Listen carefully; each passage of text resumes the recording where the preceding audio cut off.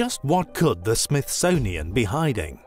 Established in 1846, it's a tightly knit network of museums and research centers exclusively and uniquely funded by the United States government. Nicknamed the Nation's Attic, and for good reason. Made up of 19 museums, 9 research centers, and even a zoo, it's the official resting place for over 154 million historically valuable items. With an annual budget of around $1.2 billion public dollars, 2/3 of which coming from annual federal appropriations, it's safe to say that if the Institute needed to hide something, it would undoubtedly have the financial clout to do so. Through the years, the meddling in which the Institute has been reportedly involved in can be seen as not only overwhelming, but condemning of a hidden agenda. During our extensive research into alternative and controversial historical discoveries, we've often been confronted with such statements as, "The Smithsonian people will be highly pleased to get their hands on this."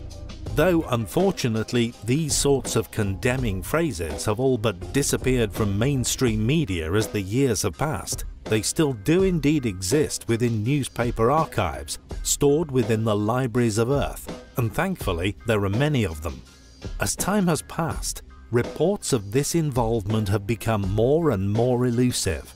This could be seen as a direct correlation with advancements within modern communications, the birth of the Internet, along with many other forms of learning, subsequently aiding in the distribution of said information, growing awareness of these reports exponentially.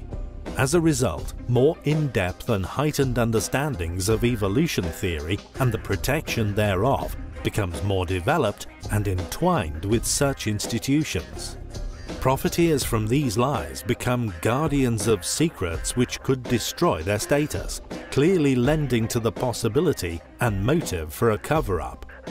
Although reports which hit the internet in 2014 claimed a Freedom of Information Act had revealed that the Smithsonian had covered up the remains of thousands of giants was eventually debunked.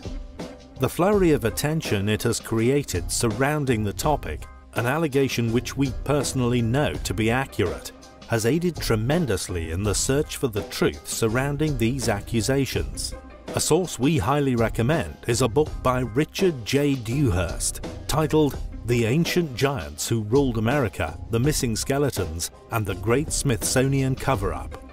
It can not only be seen as a go-to resource for evidence of a race of ancient giants, but it also details the thousands of giant skeletons that have been found, particularly within the Mississippi Valley, as well as within the ruins of the giant cities over the past few centuries.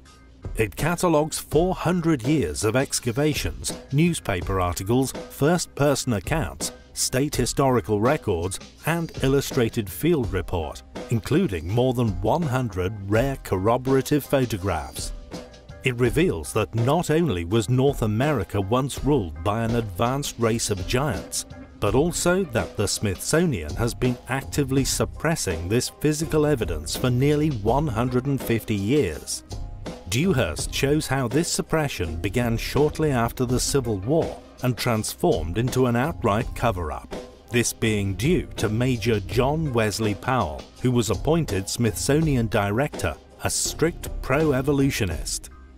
And finally, the 1920s discovery on Catalina Island, a megalithic burial complex with 6,000 years of continuous burials involving over 4,000 giant skeletons, including a succession of kings and queens, some more than 9 feet tall, the evidence for which he claims, and with good reason, is hidden in the restricted access evidence rooms at the Smithsonian.